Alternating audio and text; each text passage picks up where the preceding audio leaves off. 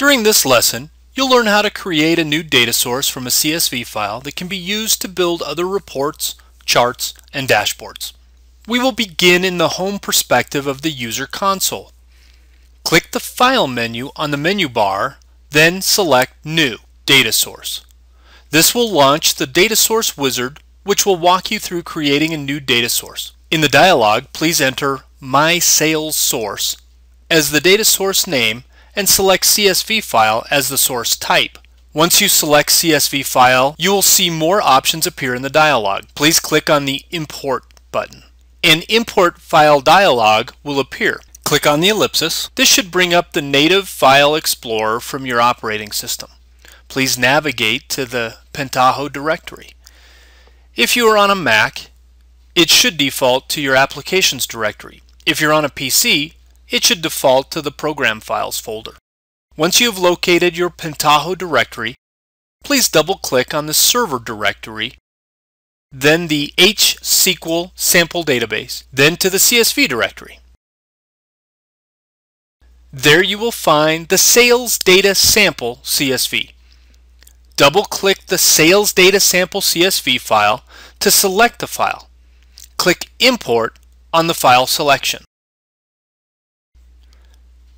Once you're back at the Data Source Wizard, please select comma as the delimiter, double quote as the enclosure, and check the first row header option, then click Next. The next screen will give you an inventory of all the fields in your CSV and give you the opportunity to provide alternate formats for certain fields. We will accept the defaults provided by the Pentaho Data Source Wizard. Now click Finish. In a few seconds, you'll be asked if you would like to customize the models created for your reporting.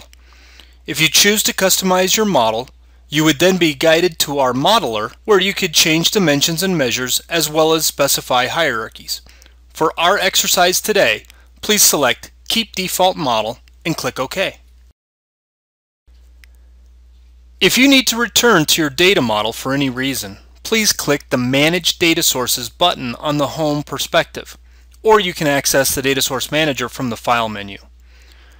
From this screen, you can edit the data source by selecting your data source and clicking the pencil icon.